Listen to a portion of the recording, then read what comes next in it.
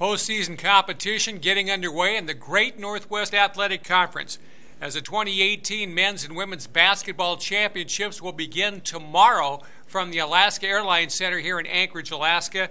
I'm Robert Lowery, and I'm glad to be joined now by Daulton Hommes from Western Washington University, the number 2 ranked Vikings in the GNAC postseason coming into the tournament action. You actually have the day off tomorrow. You get the opportunity to scout your opponents. You will take on the winner of the St. Martin's Central Washington University matchup, which will tip off the tournament tomorrow at noon.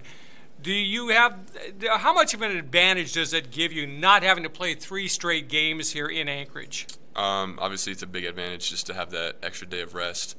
And then getting to watch your opponent is also another big advantage. Now, obviously, you have played both those teams already a couple of times this year. What problems, what challenges will the winner present to the Vikings?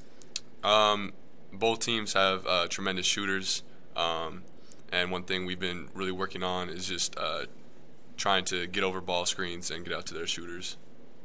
I got to talk to you about your offense. You've been in double digits all but one game this year for the Vikings. Why have you been so remarkably consistent on the offensive end? I have a lot of credit to give to my teammates just for finding me in spots where I'm most effective, and just trying to stay aggressive and taking each opportunity to kind of find my shot. Final question for you. The Vikings were rated number 1 in the preseason poll coming in. Western Oregon this year ends up winning the regular season championship, but you've got a victory against Western Oregon this year.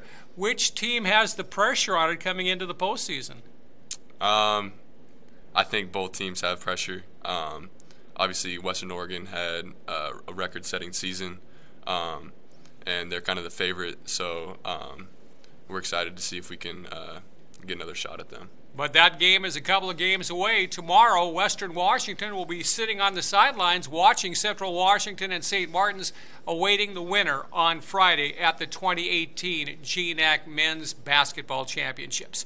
From the Alaska Airlines Arena, I'm Robert Lowery for GNAC.TV.